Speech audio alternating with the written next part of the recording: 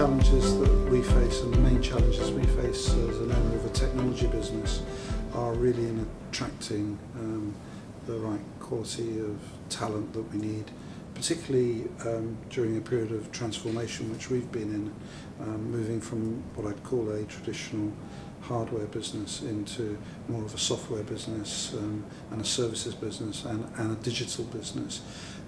That's where we've seen a real challenge in recruiting talent in the Northwest. What have you done about it?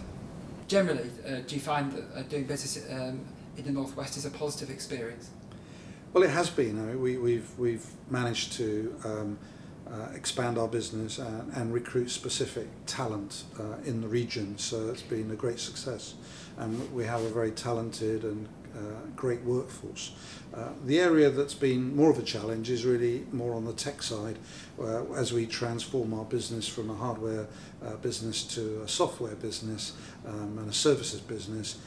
There we found it more difficult, and as a result of that we've now opened an office in London where we found a greater pool of talent, and now we have a very vibrant London office. But I think the issues of recruitment in the software and tech space are acute throughout the whole of the UK. I think they're just amplified here in Manchester.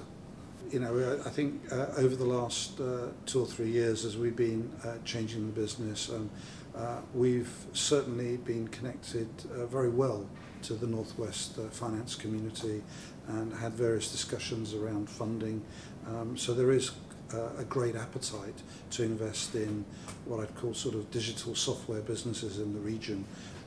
At this stage, we've not really gone out looking for funding, but certainly from the discussions we've had, there is availability in the region.